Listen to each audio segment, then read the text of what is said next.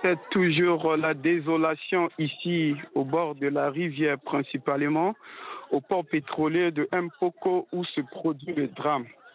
Selon les témoins que nous avons rencontrés sur place, c'est dans l'après-midi du vendredi que la baleinière naufragée traversait la rivière pour un enterrement d'un notable au village Mekolo de l'autre côté de la rive. Pour l'instant, aucun bilan n'est disponible, mais déjà, selon les témoins, plusieurs dizaines de personnes sont décédées. Selon les informations, environ 300 personnes se trouvaient au bord. Certains corps ont été repêchés et les services de secours poursuivent encore les recherches.